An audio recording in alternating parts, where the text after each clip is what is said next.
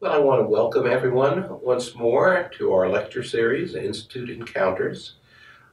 We have a very interesting guest today, Dr. Victoria Tin-bor Hui, who is an associate professor of political science at Notre Dame University and the author of a very, very interesting book comparing aspects of Chinese and Western civilization, which is one of the things we like to do.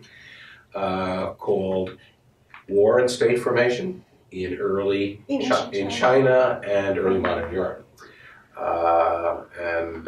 She will be lecturing this evening on the topic of beyond Sinocentrism and Eurocentrism, so that's going to be fascinating as well. I wanted to kind of take up some questions that you're very interested in and knowledgeable about, but you won't be addressing this evening. And you're a Hong Kong native with close ties to Hong Kong, continuing to this day.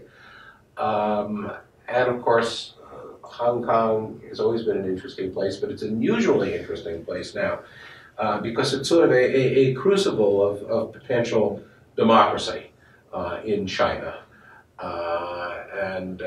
Recently there was a kind of wave of protests called the Umbrella Movement, which was aimed at bringing true democracy to a country to a city that's been promised it, but hasn't really realized it. Could you just, for the sake of our viewers, give a little bit of the background to the Umbrella Movement and what it represents? Yeah, thank you so much for being interested in Hong Kong. Actually, Hong Kong people are very grateful of that.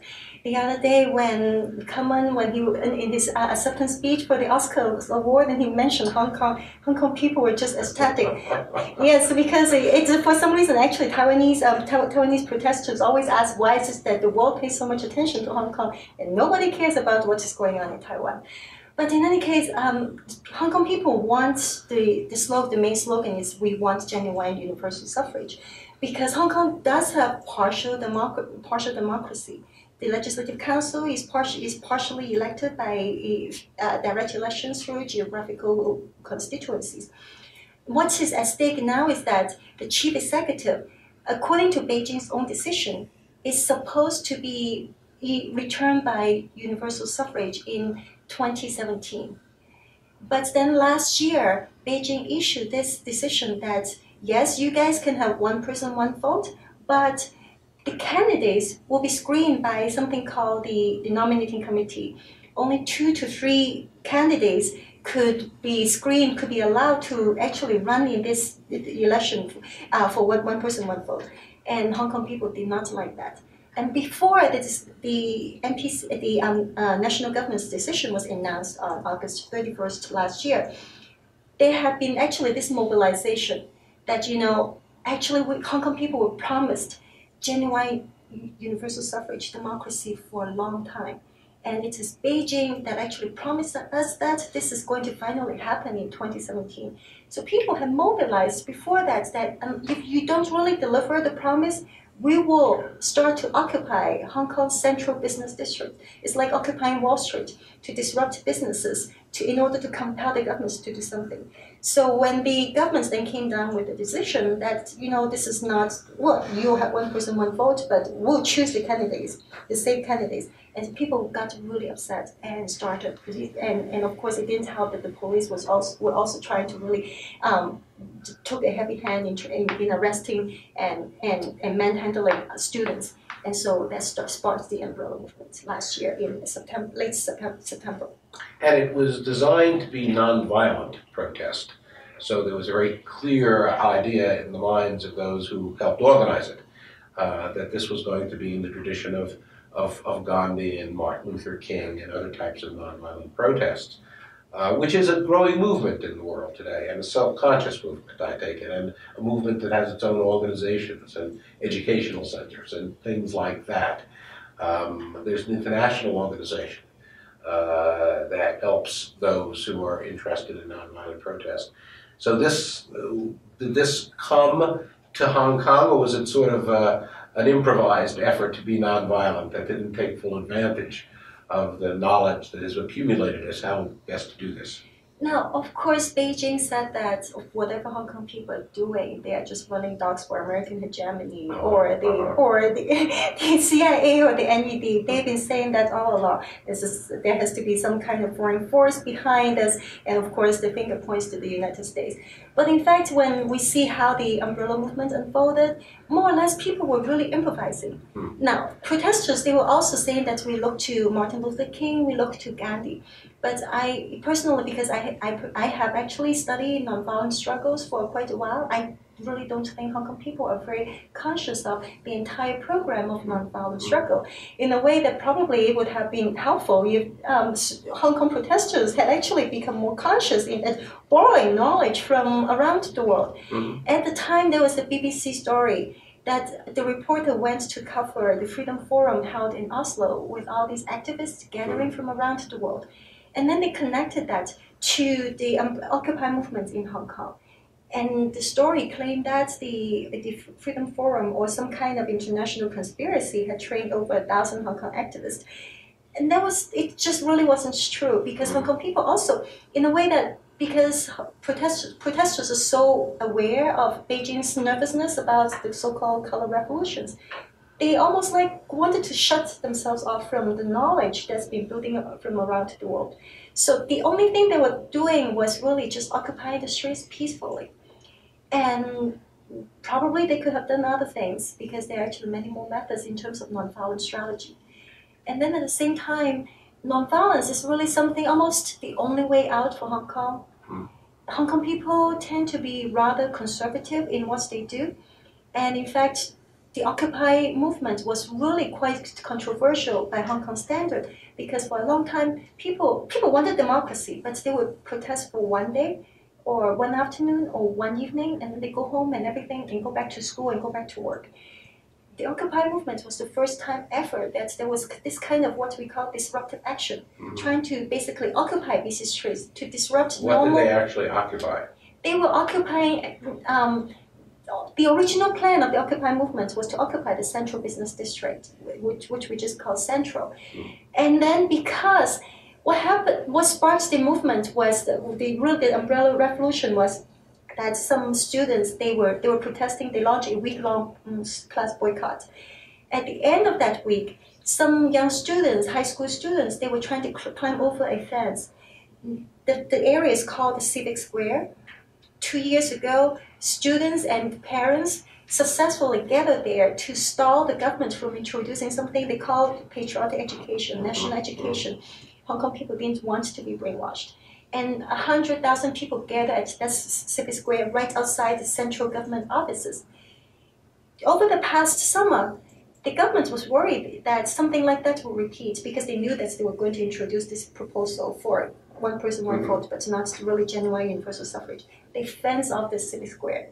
And young students, at the end of the week-long boycotts, trying to climb over the fence and reclaim our Civic Square.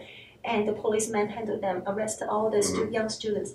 And then the next day, a lot of protesters show up to really demand that these students be released, and also basically to show more support.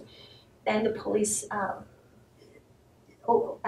turn on tear gas, and that's got me even more people to be very upset, and more people poured to the street. And that was the beginning of the umbrella movement? And that sparked the umbrella movement. The term umbrella comes from? The term umbrella comes from, again, very often when their names, people didn't originally have that name. That name, umbrella revolution, really came from international reporters. They said because Hong Kong, now and then it rains, and you can never predict when it's going to rain, when it is not going to rain. So many people would just carry a very light umbrella in the purse, in the backpack, in the briefcase. And they use the umbrella to protect themselves from the tear gas and the pepper spray. And so you have scenes of people holding up umbrellas, and so international reporters dubbed that the umbrella revolution. So this does not seem to have succeeded. The government waited them out, or did it reply? Did it turn violent against them, or simply just waited for them to kind of lose their enthusiasm for protesting? The government both waited them out and at the same time also used actually quite a bit of force. So after the use of tear gas and pepper spray, then that sparks the umbrella movement. And the governments then learned the hard lesson that, well, sometimes the use of force actually fails to send the people to go home. You actually drive more people to go to the street. A week later, they didn't know what to do. Now, in fact, if the government had done nothing after that day of using tear gas and pepper spray, probably people would, 3 or 4 days after, people actually were already going back to school and going back to work. And there weren't very many people outside the central government offices already. And then the Friday after, there were thugs attacking protesters in another site, Mongkok, across the Victoria Harbour. People got really upset. And so more people would go back to the occupied sites. And over time, then the governments then learned the lesson that this is not going to work. So the police, then they went back to the police station and tried to hide out. And then we sent out thugs so that, you could deny any responsibility. That didn't work either. That also backfired. So then the government just really decided to wait them out. The government held a talk with student representatives, but that didn't really turn out anything because the government said that, whatever Beijing decided, we can't change that. We have to work within that framework. The students, the protesters demanded that the entire process should be reopened. So we have to go back to square one. We cannot accept this framework that you allow only 2 or 3 candidates to run for office. What do you think will happen next? So then over time, then of course more and more people would go back to school and go back to work, and then the occupied sites had very few people. It is actually almost surprising that the umbrella movement lasted for as long as 3 months, and it was really the sites were fully clear only in early December. And now that people go back to work and go back to school, what happens next is that people haven't really given up the hope to fight for genuine universal suffrage. And we have a lot of these young people, they say that we are really fighting for our future. They say that the future has been taken from us. Because if we don't have any say in shaping what Hong Kong's future holds, it's like what does it mean for us to continue to live in Hong Kong? And also that for my generation, a lot of people, if they could afford, they would just emigrate. They would leave Hong Kong. But a lot of these young people really can't afford to leave, and Hong Kong is their home, so they're very determined to continue to fight. But the movement is now in limbo in the sense that there's really no concrete idea of where to go, what to do next to keep up with the pressure. Now, you think that there are things that they could have done that would have been more effective than what they did? That just sort of congregating for a long period of time in some central area is not the way to put, most intelligently at least, pressure on the government. What are the techniques that are being developed now that are better, that are more effective? Yeah, so this is why I mentioned earlier that I wish that these protesters had really learned lessons from other nonviolent movements from around the world. So whether we're talking about Gandhi's movement, Gandhi actually called for a national boycott of British imports. And Gandhi is also, he has one of his symbols is that you have this cotton spinning wheel. We make our own cotton. Don't buy from British imports. They kill our own industry.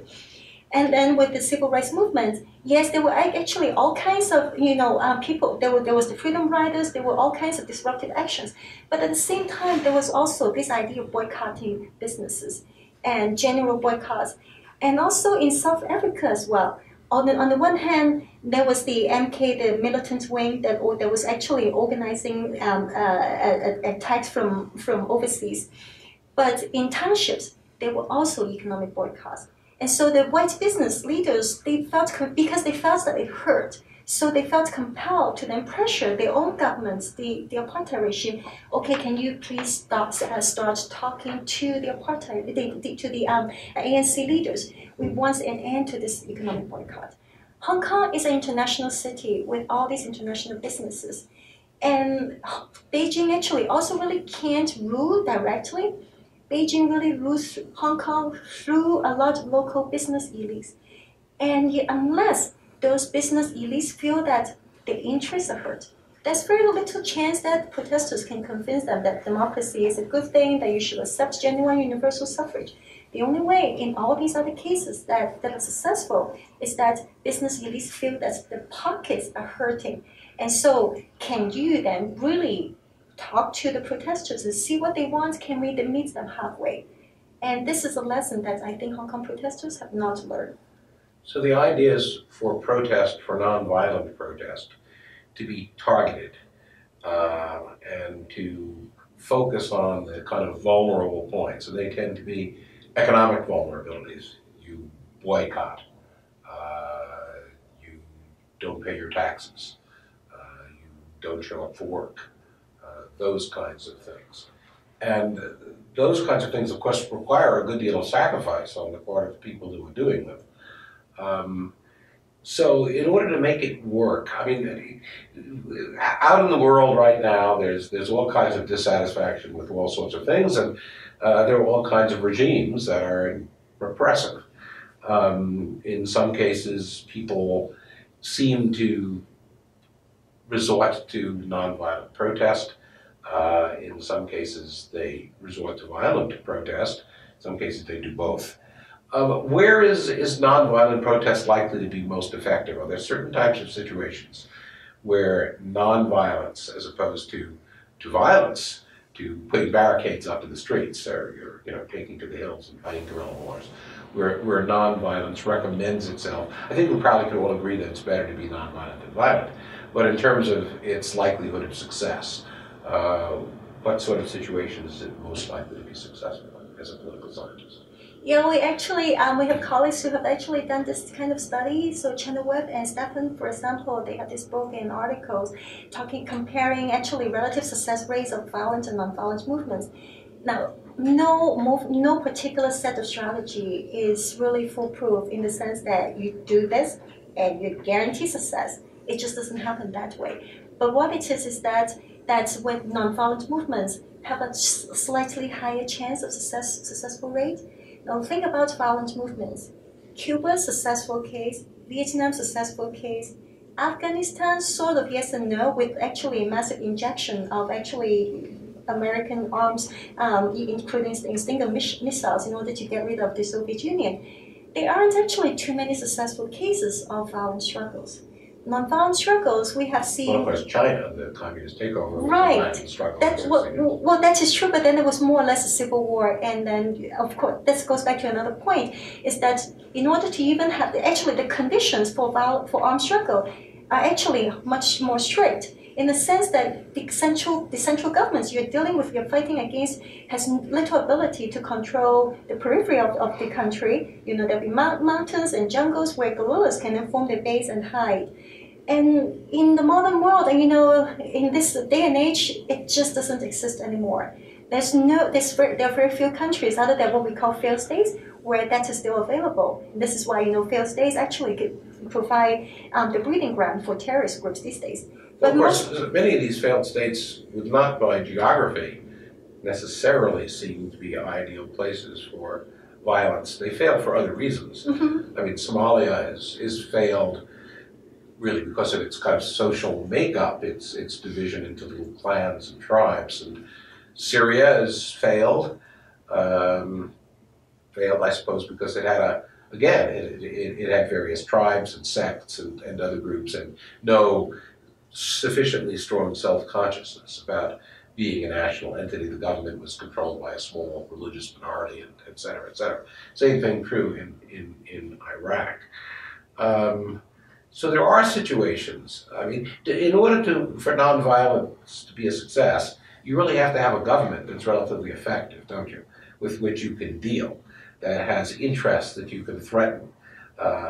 If you have a chaotic situation, there's really no one to talk to, no one to focus your energy. Would you kind of agree that that's the case? No, I would say that in order to even start an armed struggle, you have to have a relatively chaotic government that doesn't really, basically has very little ability to police its own population and police its territory.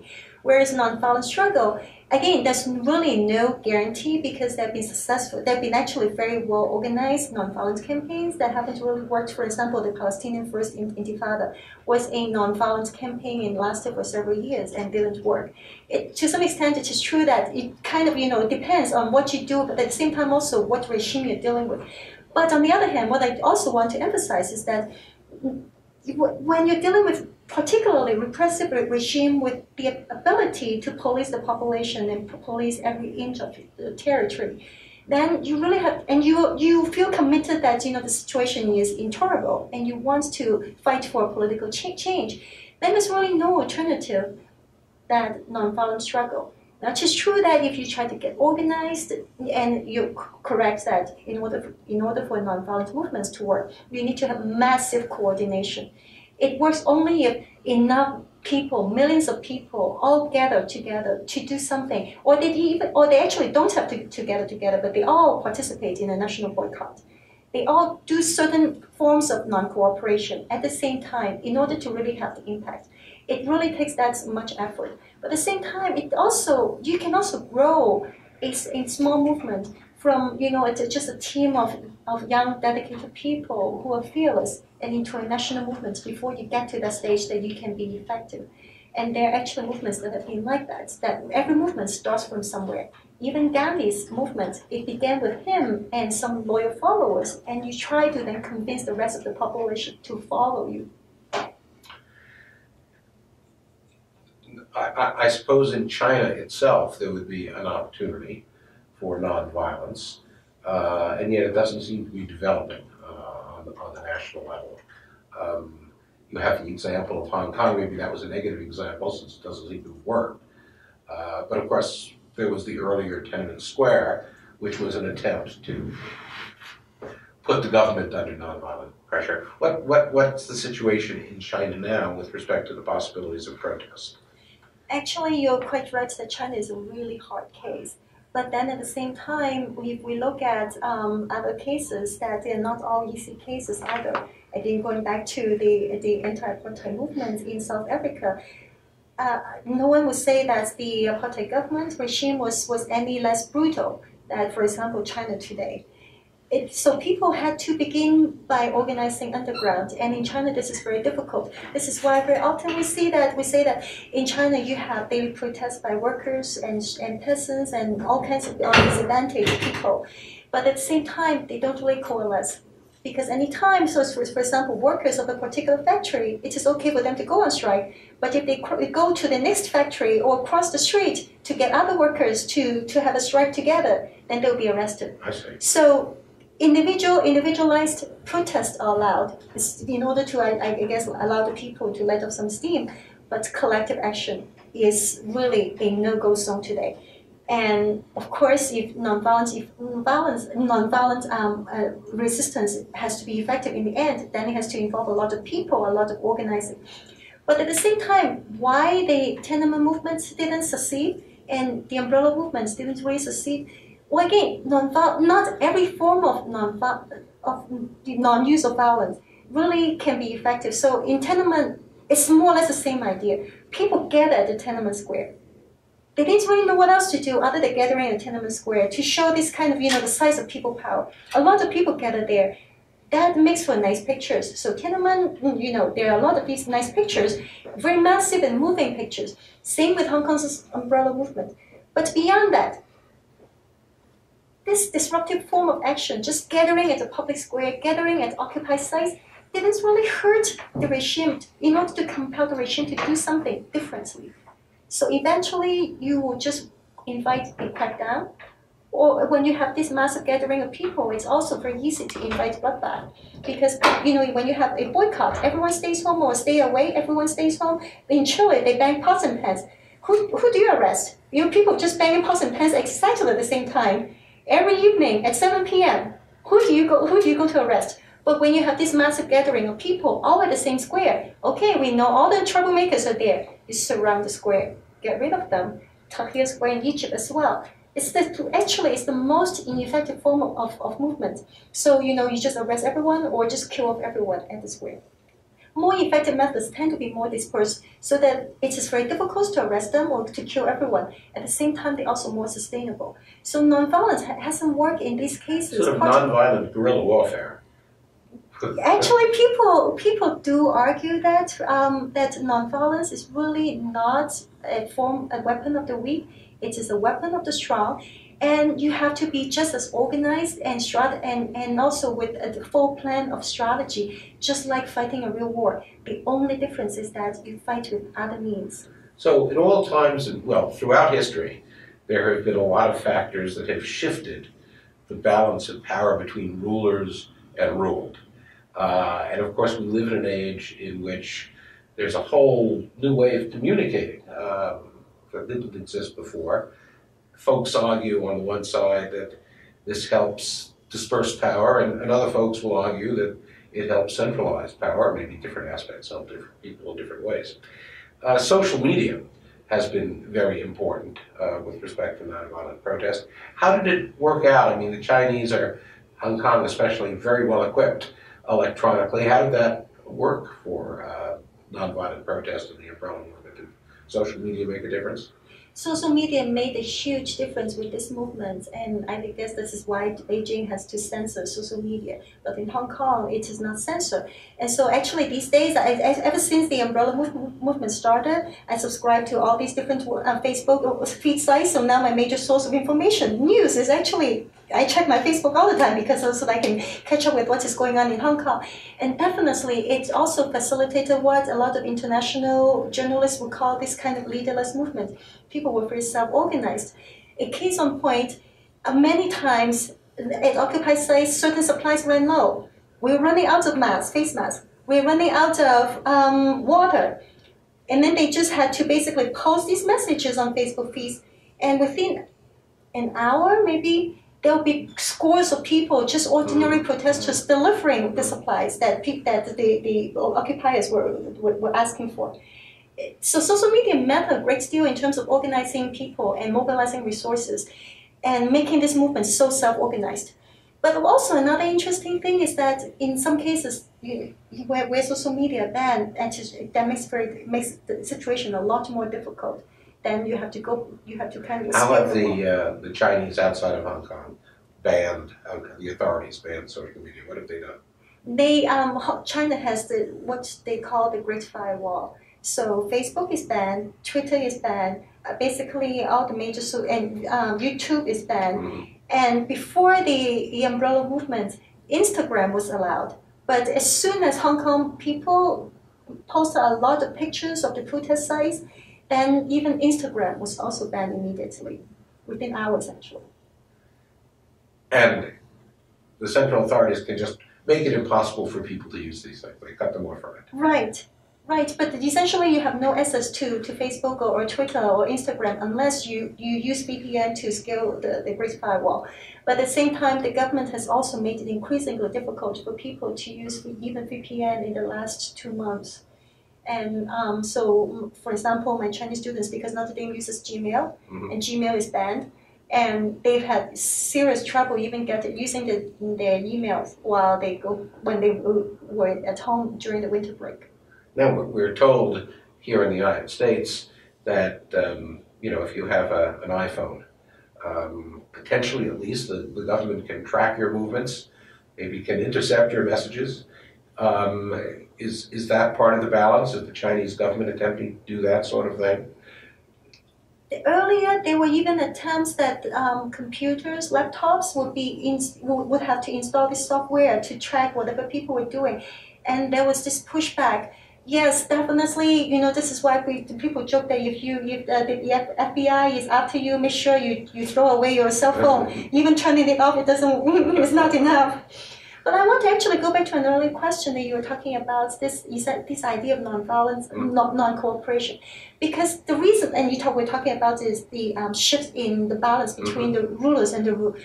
We have to again go back to Gandhi's philosophy for why nonviolent resistance could be effective, at least potentially. It's because no single ruler, however ruthless, however capable, could rule by himself or herself, usually himself.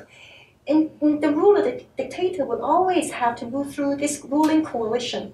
Very often, the ruling coalition is composed of security officers, military generals, secret police chief, and also business leaders.